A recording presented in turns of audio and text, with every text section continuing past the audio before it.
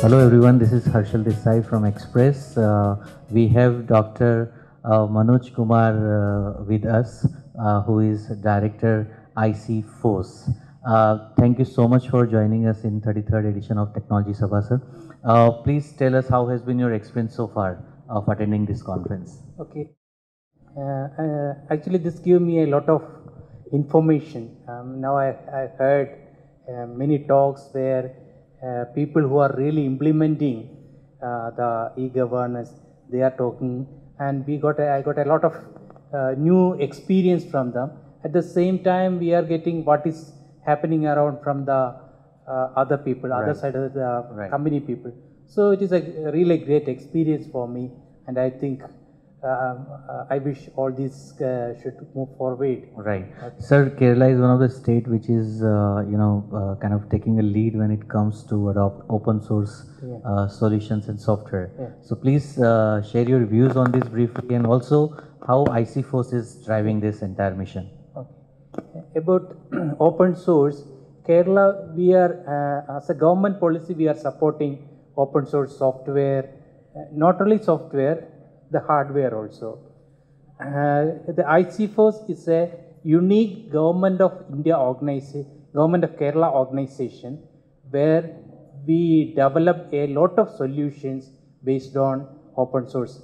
So we have mainly e-governance using this open source. We have open IoT devices. That is open hardware systems we are developing with the solutions. Then further we have assistive technology. Apart from whatever the open source, we also take up social challenges, like we are giving solutions for say people with disabilities like blind, etc. That also we are doing. Right. So ICFOSS is that way, it's a unique organization. You cannot see such an organization anywhere in the world. Right. Right. How has been the support from government towards probably the initiatives that ICFOSS is undertaking? Yeah, we are supporting government specifically in e-governance. We have a local language computing, specifically Malayalam computing session. Right. There we support government with how to. Now in Kerala, we are going ahead with the Malayalam as a language for our all e-governance. Okay. We are supporting with our expertise. Okay. Then